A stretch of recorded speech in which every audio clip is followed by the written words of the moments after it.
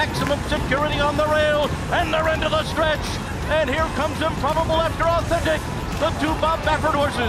Authentic digs in. Improbable to the outside second. Tis the Law trying to make a run down the center of the track, but it's Authentic in front. He won the Derby. He won the Breeders' Cup Classic. He's Authentic indeed.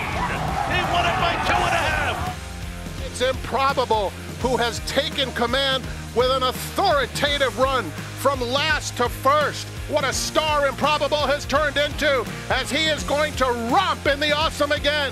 Improbable and Drayden Van Dyke could not have been more impressive as they win by 5. Monomoy Girl in front.